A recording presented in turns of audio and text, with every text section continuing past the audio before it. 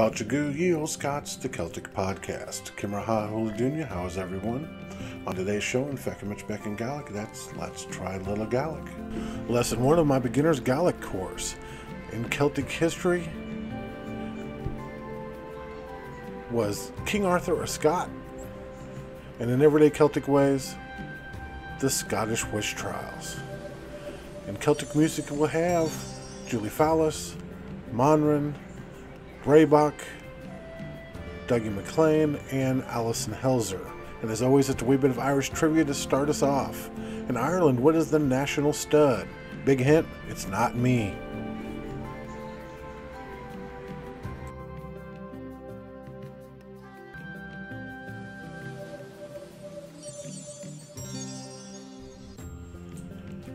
Check out the Olde Scot Facebook group where you can be a part of the Celtic culture, and keep an eye out for all the different videos our YouTube channel and Facebook group have to offer.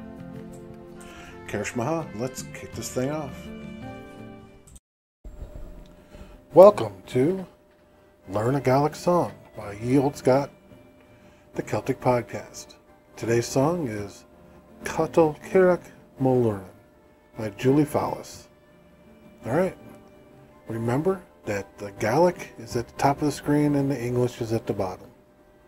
So get ready and enjoy.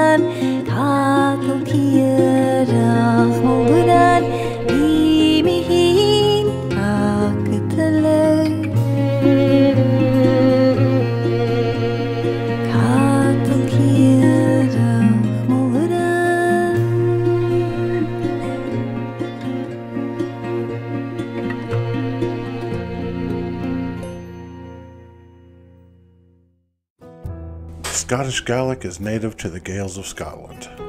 Scottish Gaelic developed out of the Old Irish, and learning this beautiful language can be a direct link to your Gaelic ancestors. Follow along in Feuchamaich Beagan Gaidhlig, and like I said, let's try a little Gaelic. Feuchamaich Old Scots, the beginner's Gaelic course. Kimra Hula Dunya, how is everyone? Looky there, you already know how to say welcome to and how is everyone. Alright, in the next 25 lessons of Feuchamaich Beagan Gaidhlig, that's Let's Try a Little Gaelic. With a little work, you can gain a rudimentary understanding of the Scottish Gaelic language. Now, these lessons were taken from my weekly podcast beginning back on May 15th of 2020. So if you like, you can listen to them there as well. But please remember that I am not an authority on the Gaelic language. I just love learning it. I struggle like most all learners. And so what I teach comes right from well-respected Gaelic teachers. I hope you find it interesting, informative, and fun. And as always, I display on the screen what I'm discussing so you can follow along. All right, Kersh Maha, which means, all right then, let's get started.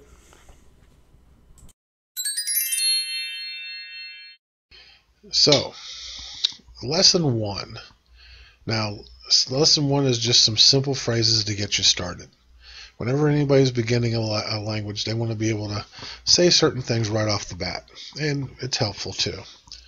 And it makes you feel like you're already into the language. So today is going to be pretty quick and simple. The first one is Kimra Hashiv. How are you? That's a standard greeting. And of course the reply would be Hami Gama Tapalev. I'm well, thank you. And you know, a lot of people, they'll say I'm well, thank you, even when they're not well. But the reply to that, of course, is Kimra Hashiv Hain, which is how are you yourself? And then your conversation would grow from there. You'd say Kimra Hashiv and Jew, how are you today? And maybe you knew somebody was sick but you saw them out at the shop or something. You could say Kimra Hashiv and Jew, how are you today? Well, just another standard greeting here is Matin Va, good morning. But what if it's not morning? So it'd be Feskerma, which is the good evening or good afternoon. And then, of course, there's Oichiva, which is good night. Okay, you've got Haibria, which is either she is beautiful or it's beautiful. You've got Hai Allen, which is it's lovely or gorgeous, or she is lovely or gorgeous. Of course, you've seen Tapalev already. Thank you. The answer to that would be Shedavaha, you're welcome, or it is your life, literally. Masadahole, which is please. Mordan Tang, many thanks. Is Misha Eileen, which is my name is Alan. My name is Misha Jeff. Is Misha Debbie. My name is Debbie. But if you don't know their name, you say, Jay and Tanamahorst, what is your name? Just if you want to tell your significant other, you know, some sweet things, you could always say, Hagol Akum Orst, I love you. Or if you don't want to say them, Martian leave in Drazda. Bye for now. If you strike up a conversation with somebody at a bar and you each get a pint and you click glasses, you say Slanchava, which is cheers. And then when you spill beer all over everybody, you say Hamidulik, I'm sorry. And they say, why did you do that? Hanulasakam, I don't know.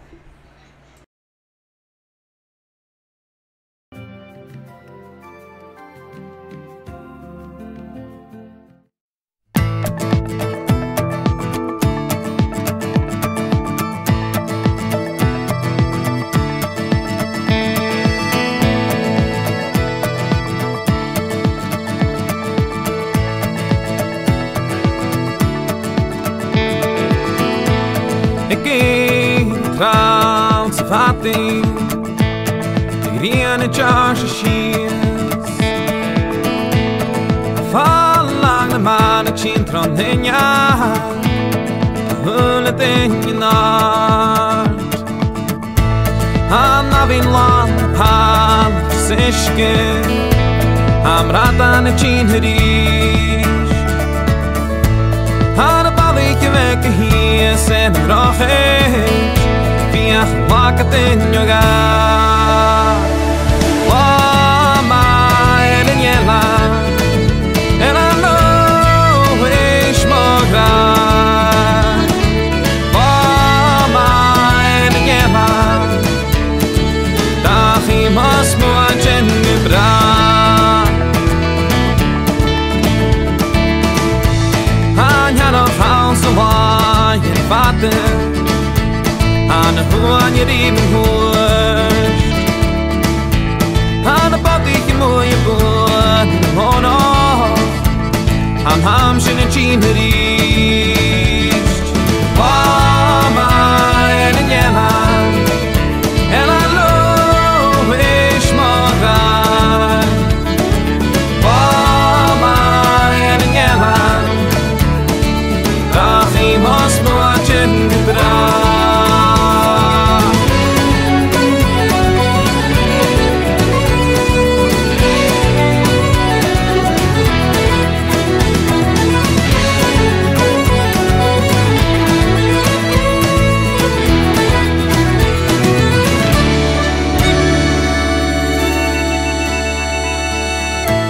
I am off her green katten, and I can cheat.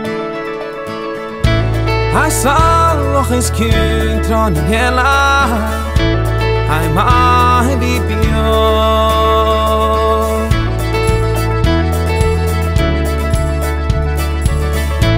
I'm a baby.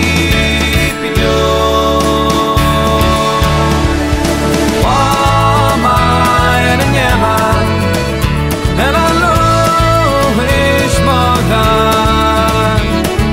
Oh, my, and yella, that he must watch and die. Oh, my, and yella, and I know it's more glad. Oh, my, and yella, that he must watch and die. That he must watch and die.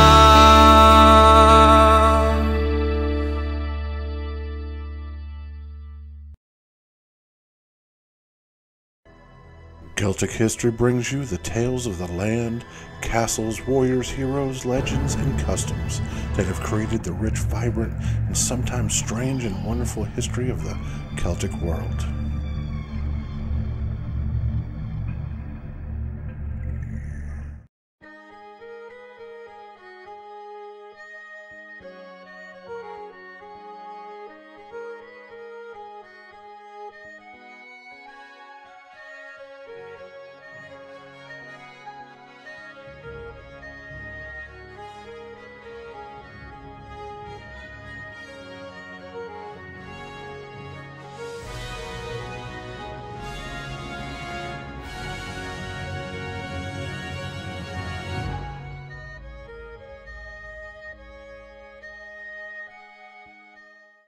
Winston Churchill said of King Arthur, "We find ourselves in the presence of a theme as well-founded, as inspired, as inalienable from the inheritance of mankind as the Odyssey or the Old Testament. It is all true, or ought to be true, and more and better besides. And wherever men are fighting against barbarism, tyranny, and massacre for freedom, law, and honor, let them remember that the fame of their deeds, even though they themselves be exterminated, may perhaps be celebrated as long as the world rolls round. Let us declare that King Arthur and his noble knights, hoarding the sacred flame of Christianity and the theme of a world order, slaughtered innumerable hosts of foul barbarians, and set decent folk an example for all time." I don't do much of a Winston Churchill impersonation, but the foul barbarians that he was speaking to, he's referring to, were the Anglo-Saxons, who actually, ironically, became the English. It is believed he came to power in the vacuum left by the retreat of the Romans after the fall of Rome and the collapse of the great Roman Empire. One of the few things we actually know about the legendary King Arthur, based on scraps of historical evidence, is that he was a Celtic leader of Britain when it was still a Celtic land. Now, Arthur was a staunch Christian, and he is said to have fought 12 battles throughout Britain around the year 500 AD. He became a hero to the local people by taking a stand against the pagan Saxons and other Germanic tribes trying to invade the island. Now, Arthur eventually died in battle against them, yet the resistance of other Celts followed his death and denied much of Celtic Britain to the invaders for over 50 years and most of Wales and Cornwall for centuries. The legend of King Arthur that we see from Hollywood is a romantic, manufactured version of the truth. The only reason we know of him today is because his exploits happened at a time when Britain really needed a hero. The legend of Arthur developed in the Middle Ages largely through the popularity of Historia Regum Britannia, a 12th century text written by Geoffrey of Monmouth. Then Celtic storytellers created the Arthur legend much like that of the Irish heroic sagas. They established him as a supremely valorous Christian knight and embellished his mounted warriors so that the country would have an ideal to live up to. Over the years, since English, German, and French writers added to the story, yet in every aspect, Arthur resembles the classical Celtic warrior hero who had been idolized throughout Europe and Celtic society for centuries in the past, and imitated by others since. Now, but recent discoveries and a new book by Adam Ardrey claims that Arthur was actually Arthur MacAidan, the 6th century son of an ancient king of Scotland. So was the fabled King Arthur a Scottish pre-Christian warlord whose remains are buried on Iona? Who knows? Author Adam Ardrey claims that instead of the romantic English king of legend who lived at Camelot, which is often said to be Tintagel in Cornwall or in Wales, Arthur was actually Arthur MacAidan, the 6th century son of a Scottish king, whose Camelot was a marsh in Argyll. He also suggests that Arthur pulled the sword Excalibur from a stone at Duned near Kilmartin, died near Falkirk, and was buried on the Hebridean island of Iona, which he declares to be the fabled Avalon. Ardrey is an amateur historian who works as an advocate in Edinburgh and previously wrote a book claiming Merlin the wizard was actually a politician who lived in the Patrick area of Glasgow. Spent years investigating his theories and says that they can all be proved beyond a reasonable doubt. Now, the assertions in his book, Finding Arthur, the True Origins of the Once and Future King, are strengthened by the discovery in 2011 of what some experts believe is King Arthur's Round Table in the grounds of Stirling Castle. Now, it was believed that Arthur's Round Table may have been unearthed by Glasgow University archaeologists investigating the King's Knot in the grounds of Stirling Castle. Archaeologists from Glasgow University, working with the Stirling Local History Society and Stirling Field and Archaeological Society, have conducted the first ever thorough study of the area in an attempt to shed some light on its fascinating history.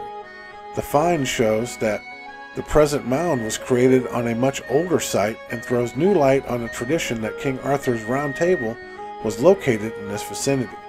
There are numerous stories throughout history about the legendary Round Table that have been passed on for generations about this area, and there are also a number of writings depicting the Round Table in particular. A few examples: 1375 Scottish poet John Barber said that the Round Table was south of Stirling Castle, and in 1478 William of Worcester told how King Arthur kept the Round Table at Stirling Castle. Wow. Now, but something troubling about the established Arthur legend is that the legendary Arthur is said to be buried in an island in the western seas called Avalon. But in the south of Britain, in the western seas, off the coast of Britain, there are no islands. Off the west coast of Scotland, though, there is. Scotland fits all the criteria of the legend. It's an island where hundreds of kings were buried. Some say 128, maybe even more. And other members of Arthur MacAiden's family are buried there too. Now, Ardrey states that Camelot is a nondescript marshy area north of Duned, an ancient hill fort in Argyll, and that's where the sword and the stone took place. Now, he believes that the number of connections between Argyll and Arthur are so numerous that it definitely merits a large-scale archaeological investigation. But will Britain let go of their tie to the fabled king?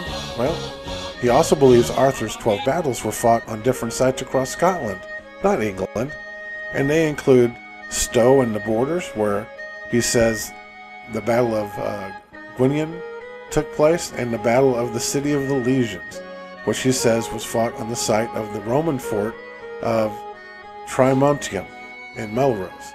Now, he tested his hypothesis for Arthur's 12 battles, and in the list of battles, he was able to identify all of them geographically, as well as historically place them in context.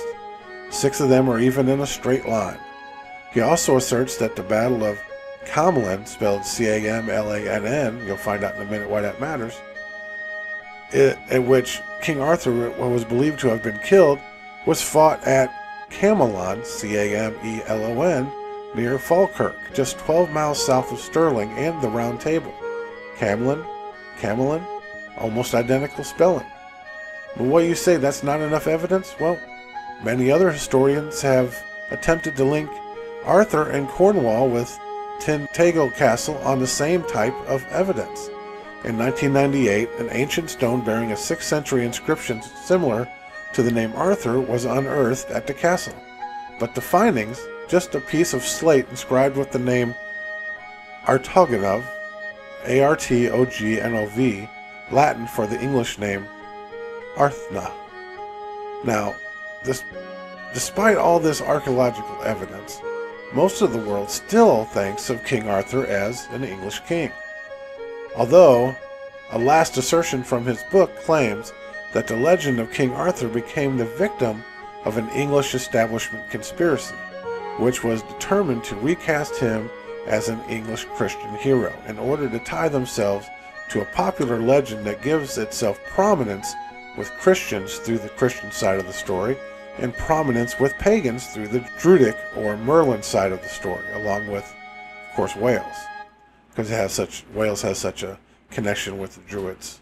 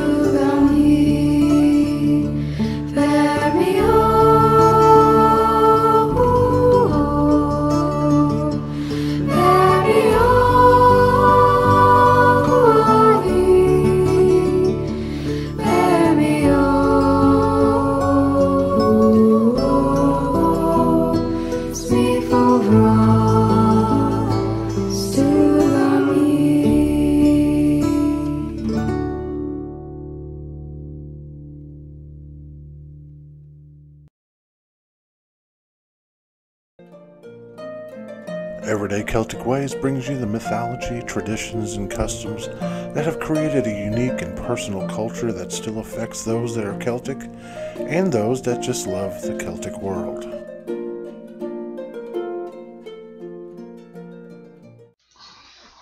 Between 1563 and 1763, Scotland was a country in turmoil, from religious power struggles to outright paranoia. This is what fueled the Scottish witch trials. Now, belief in witchcraft was common during the Middle Ages, but leaders of the Catholic Church were largely skeptical, seeing it as folklore rather than something sinister. Lawyers were only interested in cases where harm was alleged to have taken place, and some high-profile political cases have been recorded, including the case of John Stuart, Earl of Mar, for allegedly using sorcery against his brother King James III in 1479. Now, cases like this were rare. However, as Scotland was plunged into turbulence of the early modern era, attitudes began to change. New laws were formed, and Scotland found itself in the grip of several witch trials and even witch hunts. The passing of the Witchcraft Act of 1563 made witchcraft, or even consulting with witches, a capital offense. As a result, it is estimated that 4,000 to 6,000 people were tried for witchcraft, and that more than 1,500 people were executed. Approximately 75% of those who were accused were women. In 1560, the Scottish Parliament made Scotland officially a Protestant country. However, what this legislation did not do was set down what powers the church might be granted with in respect to those who disobeyed the tenets of this newfound faith. Indeed, the new church had barely come to terms with its own new powers and the implications for governing its congregation when the fervor about witches began to ramp up. So when the Witchcraft Act was passed, the Scottish Parliament, it had immediately deadly consequences. It was a time of great change in Scotland, a time when your religious affiliation could make or break a monarch or send you to your death for no reason at all. Lutheran ideas had reached Scotland in 1525, plunging the nation into the Reformation. Under the watchful eye of John Knox, Scotland eventually became a Protestant country. Knox initially was a follower of Luther, but later adopted the ideology of John Calvin. Now, both Luther and Calvin held the belief that witchcraft was a crime of such serious nature that it merited the death penalty. John Knox played a significant role in drafting the Scottish Witchcraft Act and was influenced by the beliefs of his role models. Now, the question that they were facing was what constituted ungodliness. It would soon become apparent that the new regime viewed the world solely in black and white, zero tolerance for anything unholy. Significantly, the Witchcraft Act did not define what formed an act of witchcraft, nor did it mention the demonic pact initially. Those enforcing the Witchcraft Act were more concerned with putting an end to superstition and a belief in magic. Magic was the ritualistic use of an object or words in the form of a spell to achieve a desired outcome. Now, this could be in the form of healing, fortune-telling, love potions, finding lost or stolen goods, and protective and good luck charms.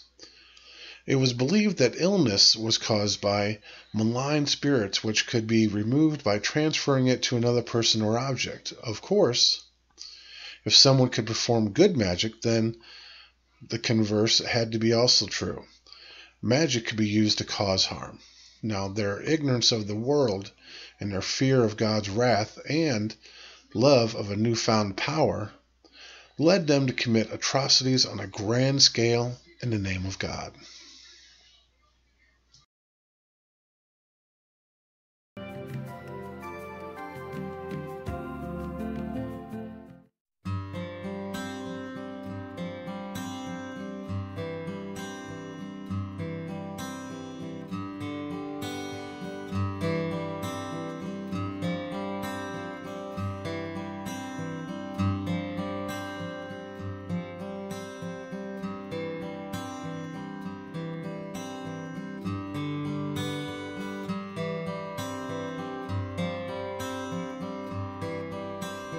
Scots wa hae wi Wallace bled, Scots wan Bruce has often led.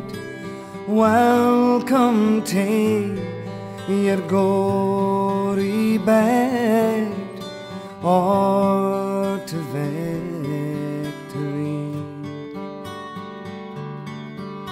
Now's the day, and now's the hour.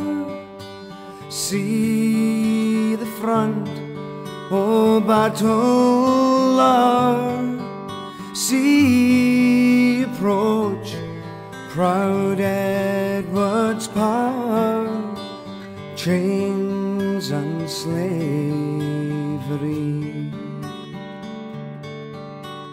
War will be a traitor knave, war can fill a coward's grave. War say base as be a slave, let him turn and flee. War for Scotland's king and law, freedom's sword will strongly draw. Free man stand, or free man fall, let him follow me.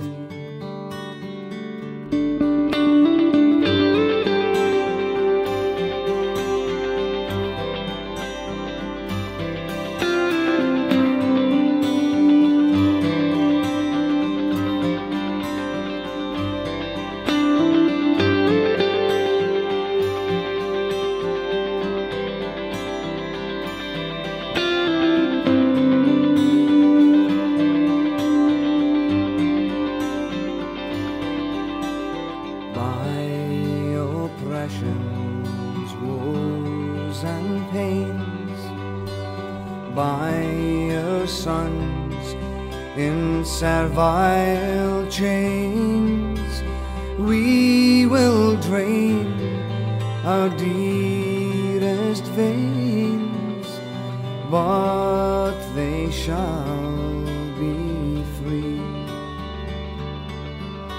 Lay the proud usurpers low, tyrants fall in every foe, liberties in every blow, let us do ordeal. Scots wa hae wi Wallace bled, Scots wan Bruce has often led. Welcome to your gory bed, or to victory.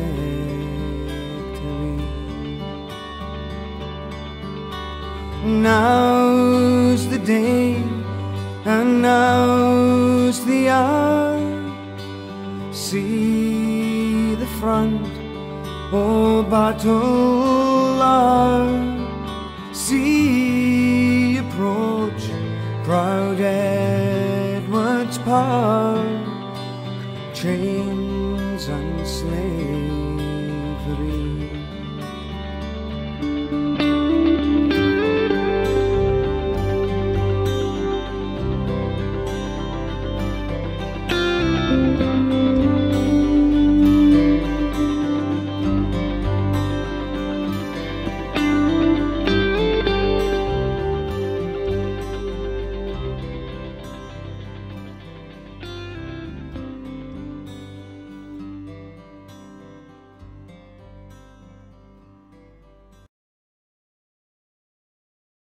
Top 11 Heritage. Now remember to check out my YouTube channel. It's got Celtic music, podcasts, Gaelic language, Gaelic song, Celtic history videos, plus lots more.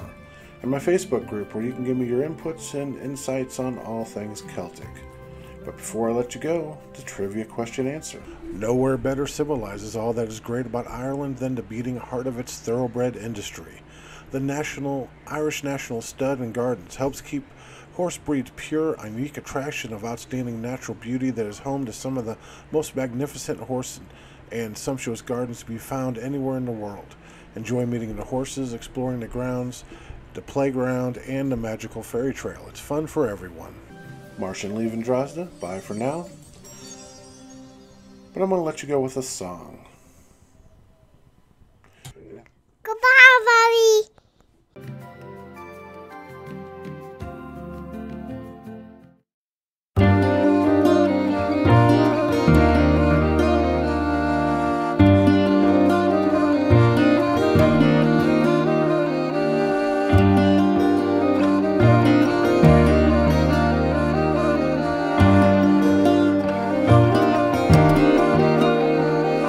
Softly on the air they flow, murmurings of joy and woe, from highland shores to Scattery, their humble search for sanctuary.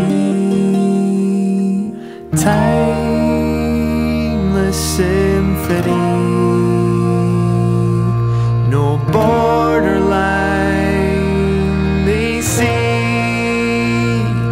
and above, on wings of grace, swift birds of passage gather pace, as they rise, as they delight, bright birds of passage wing their flight.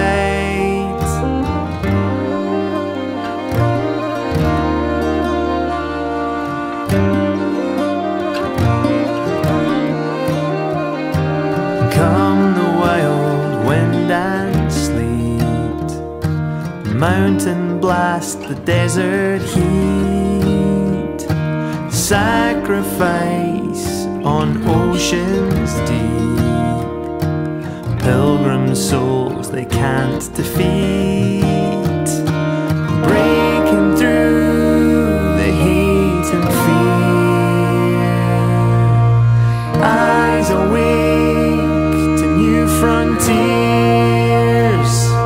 on and on through grief and pain, brave birds of passage fly again, as they light on golden strand, blessed birds of passage reach our land.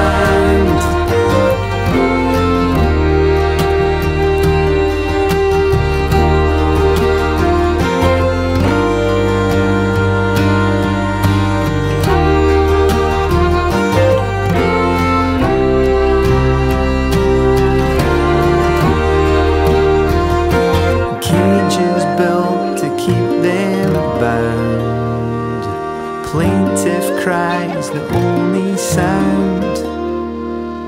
Hold to your humanity, rise as one in dignity. Up above on wings of grace, swift birds